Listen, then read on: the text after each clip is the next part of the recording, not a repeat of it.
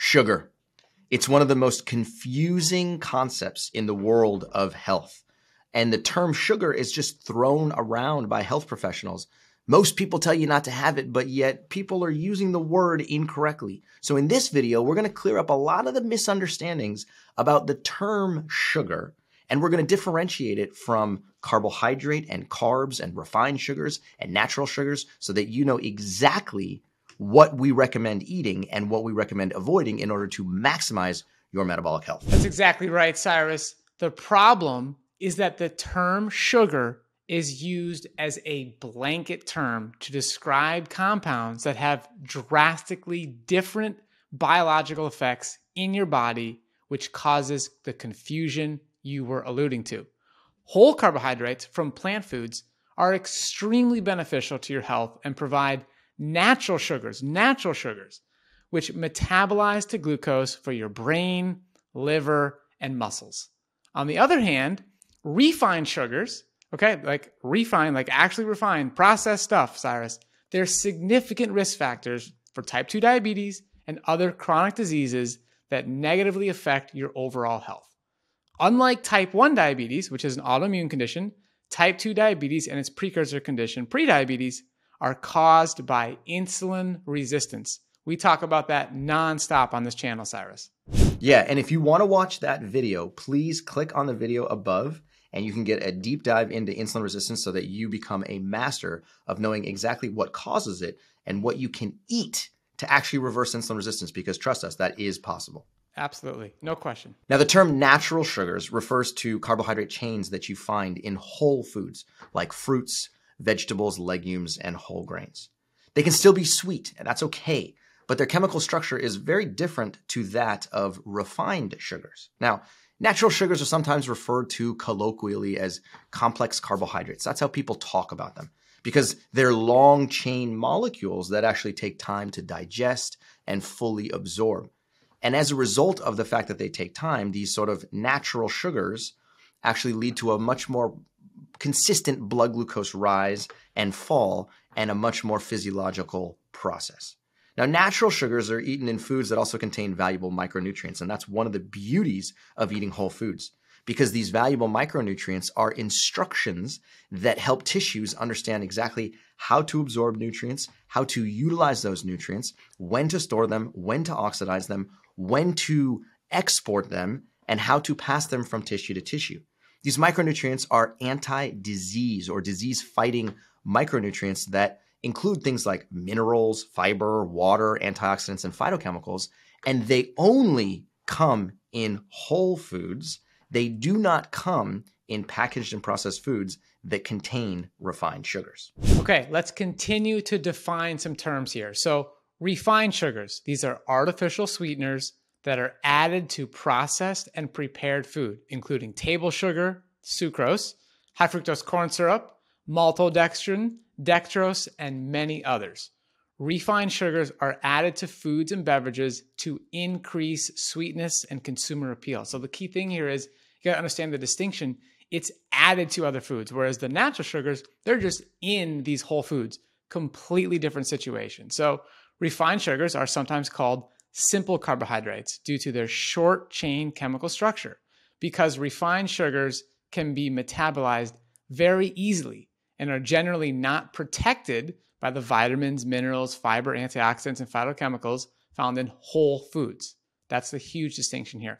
And this can, consumption of these refined sugars can make your blood glucose increase very quickly and increase your risk for liver insulin resistance. And another way to think about this is that refined sugars are truly manufactured in a laboratory, and they're the results of a manufacturing process. So you wouldn't find them in nature, especially not in a concentrated form. And they're designed for one purpose and one purpose only, which is to make foods taste unnaturally sweet and to get you to become slightly addicted to them so that you'll go back and buy it again.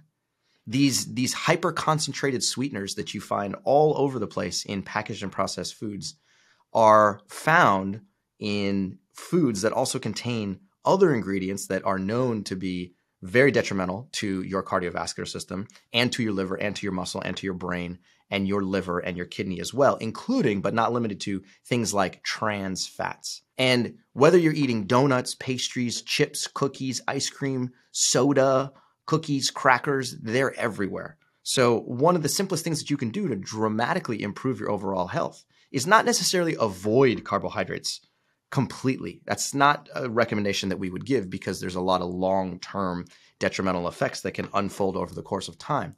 But to migrate away from eating foods that contain refined sugars or refined carbohydrate and migrate towards foods that contain whole carbohydrates, because when you do so, you're getting rid of these artificial sweeteners and you're dramatically lowering your trans fat intake, your saturated fat intake, and significantly improving your micronutrient intake at the same time. 100%, no question. So let's define another key term here that people get confused about, Cyrus. Glucose. Okay, glucose is a monosaccharide sugar that is the predominant building block of most whole carbohydrates found in nature.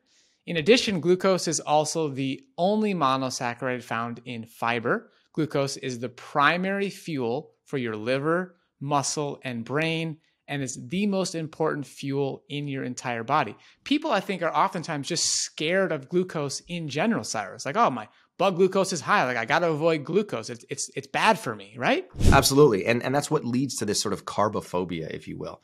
People are constantly saying, I'm trying to avoid carbs. I'm eating a low carb diet. Or, oh, carbs are bad for me because they turn into sugar. Or fruits are bad for me because they turn into sugar. And when I eat sugar and glucose is a sugar, then all of that is considered bad because it's going to raise my cholesterol, it's going to increase my blood glucose, it's going to increase my A1C, and it's going to make me fat. But we have to differentiate between all of these different words, because if you use these words as just sort of blanket arguments, then you miss the true biological importance. Now, just like Robby said, glucose is a fuel. Glucose is used predominantly by your brain. Your brain is literally designed to run off of glucose for 99.999% of your waking life. Your brain has an alternate energy mechanism, and that is to run off of these things called ketone bodies. And you can learn more about ketone bodies in this video up here. But these ketone bodies are used as a backup mechanism when there's insufficient glucose in your blood.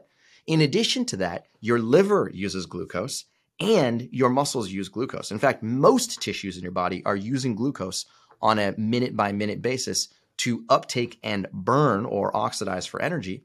And when you deprive yourself of glucose because you're eating a low-carbohydrate diet, you can lower your blood glucose values, which is what most people are trying to achieve. But the problem is that in the long term, it can actually create a whole collection of metabolic issues that become worse than having high blood glucose in the first place.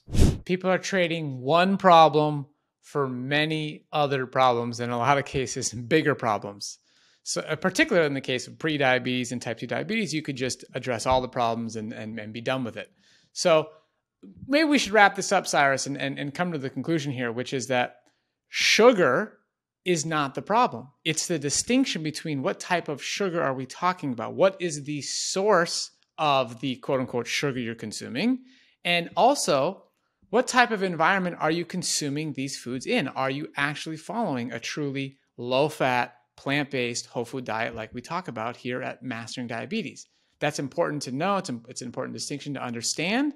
And we help people solve this through our coaching program and really dig into the details. So I hope that anybody who's looking for support to reach out to us, comment below, get involved in our personalized coaching, and we can help. Absolutely. All you have to do is go to masteringdiabetes.org/start. And there you can learn more and get started on your path to reversing insulin resistance permanently for the rest of your life. Lower your A1C, lower your body weight, and feel the best you've ever felt in years. Thanks for watching, and we'll see you in the next video.